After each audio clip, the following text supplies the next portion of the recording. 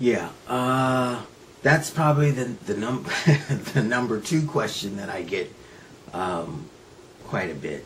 You know, knowing what I know now, would I do it all again? And you know, this is a question that I've usually shied away from answering because I don't want to fall on one side of the fence or the other. But to be absolutely honest, knowing what I know now, would I have taken this ride with them? Yeah.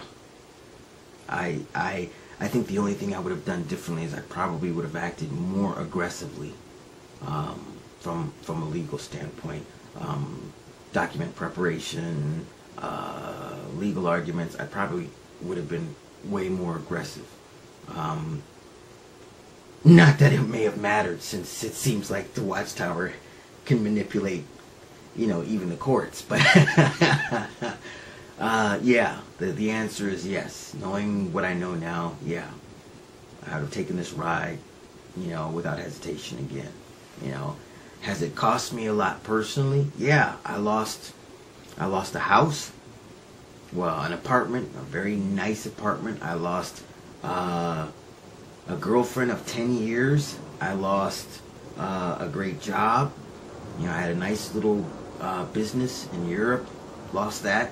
I lost quite a bit. And these are things I don't tell people because I'm not trying to, you know, oh, feel sorry for me. I'm a victim of the Watchtower. No, I'm not saying that. It's just, yeah, I lost a lot of things. And you have to keep in mind, you know, during the course of this 2 years, I had been diagnosed with cancer. And I kept that from them for 3 or 4 months. And I still worked on legal documents, you know, and I was terrified every day. I thought, if this is it, you know, at least I want to know I tried to correct a wrong. I tried to make the wrong things right, you know, and I was fortunate that I found a crazy surgeon who was willing to try a procedure that only 2 or 3 surgeons in the country would be willing to attempt.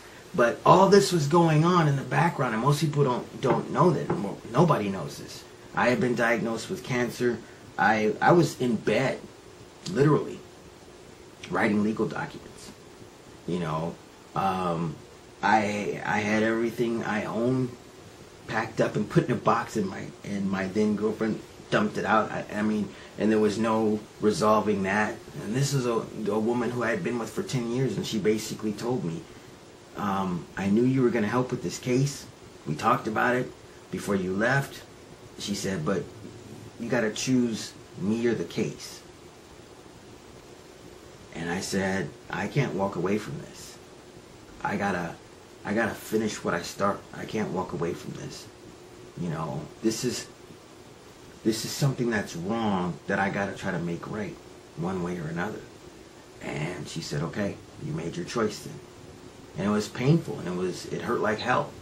But that's how much I believed in trying to do the right thing, and just trying to bring the truth out.